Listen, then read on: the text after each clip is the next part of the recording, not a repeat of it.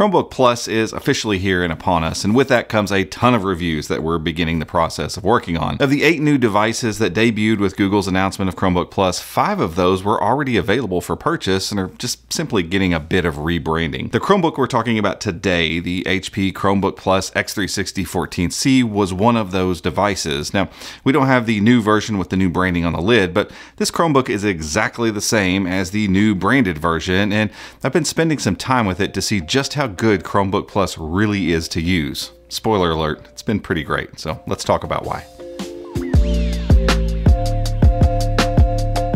But before we get into this review, if you are looking for a Chromebook Plus model, or just any Chromebook for that matter, we would recommend checking out Best Buy. We are a Best Buy partner, and it's for good reason. They offer up probably the largest selection of Chromebooks.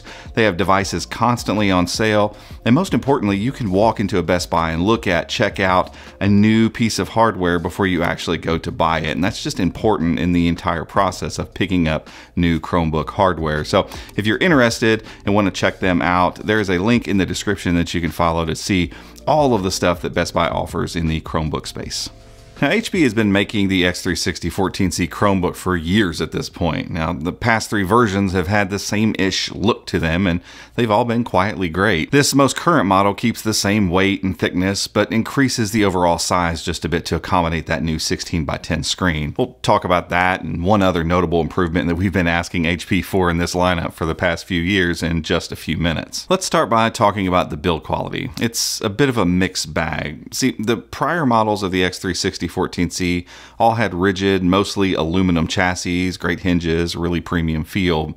And this latest version has most of all that stuff, but there are changes to the bottom half of this Chromebook that I just don't like. While the lid is all aluminum and glass, the bottom portion's all plastic or some sort of alloy, and the difference is noticeable. On the desk, it looks really amazing, sleek, modern, professional, but once you pick it up, you can feel some of that deflection in the bottom half of the chassis, and with the thin nature of this Chromebook, that slight bend is enough to engage the click mechanism on the trackpad. So if you're holding it in one hand and try to click the trackpad, it just doesn't work. Now, to be fair, if you avoid that particular hand placement, you may never even notice the give in the bottom half of this chassis, but I still hate that it's there. Yeah, it's slight, but with devices like the HP Dragonfly Pro out there, it's clear HP understands the importance of solid material choice for the bottom half of a laptop, and they just kind of chose to ignore that bit for this particular Chromebook Plus model. Oddly enough, the hinges are nice and firm, and when on the desk, the keyboard deck actually feels really fantastic.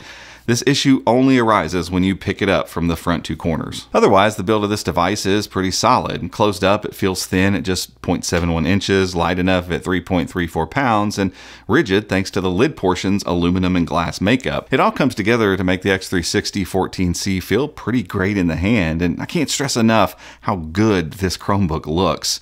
With its slim bottom bezel, powder-coated body, and just this particular color on this Chromebook, all just works. I love the way it looks, even if I don't always love the way it feels. Now, we started on a tough note there, but things really do get better from here, and it starts with the screen. HP chose to upgrade to a 16:10 14-inch IPS display this time around, and I love this combo of size and aspect ratio. We're seeing it more and more in Chromebooks, and for good reason. It just works. At 14 inches, the slight bit of extra vertical real estate offered up by a 16:10 screen makes the workspace on your Chromebook just feel larger than you'd expect, and the 1920 by 1200 resolution is enough to keep those pixels at bay when you're looking at it from any real standard viewing distance. And though I'm still sitting here wishing HP would borrow a few of those nits from the 1200 they have in the Dragonfly Pro to lend to this x360 14c, I'm not totally put off by this 250 nit screen. It could stand to be a bit brighter, but nits don't always tell the whole story, and if I didn't know better, I'd actually think this screen was closer to like 300 nits. Now, it's not super bright, but the resulting image from this display panel doesn't feel as dim as I expect normally from a 250 nit screen. Still, I really wish HP would go with a panel like we see in something like the Acer Chromebook Spin 714.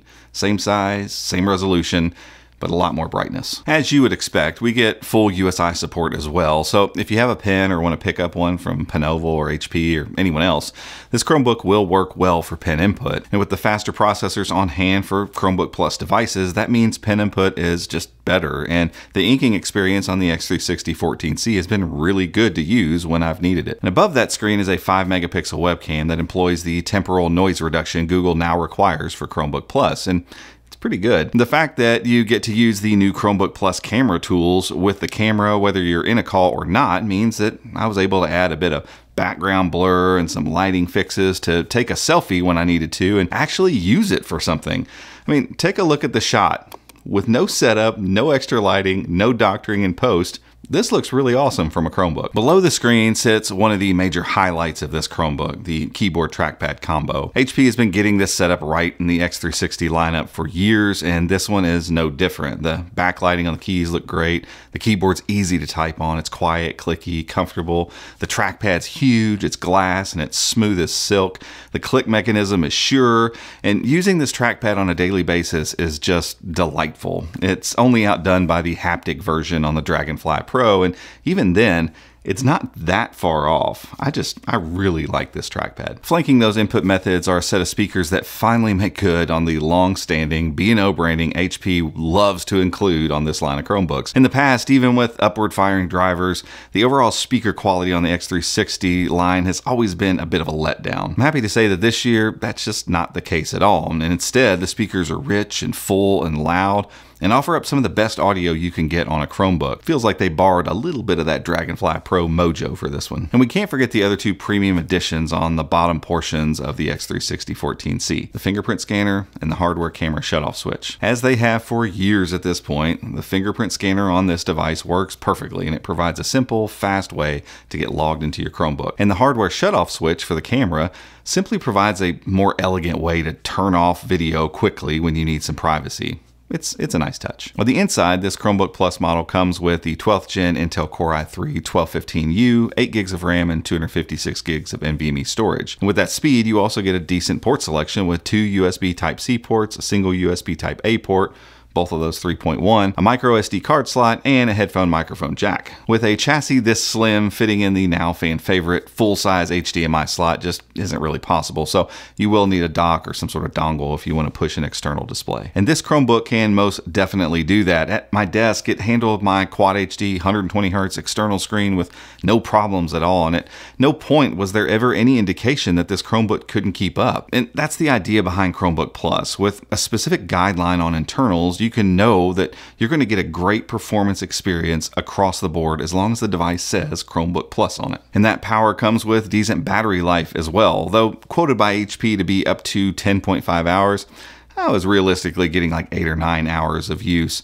While I tend to feel the need to pump up the screen to 100% most of the times on 250 nit devices like this one, I actually ended up keeping things closer to like 70% on the x360. Still, that's on the high end of things, and I'm sure that shaved a bit of my total battery life off. So with all that said, is this device worth the $699 asking price? I'd say no, but it's complicated. At $699, I think you should pass on this Chromebook. There's a lot to like in it for sure. The screen size, keyboard, trackpad, speakers, fingerprint scanner, and all of its speed make for a great overall experience, don't get me wrong.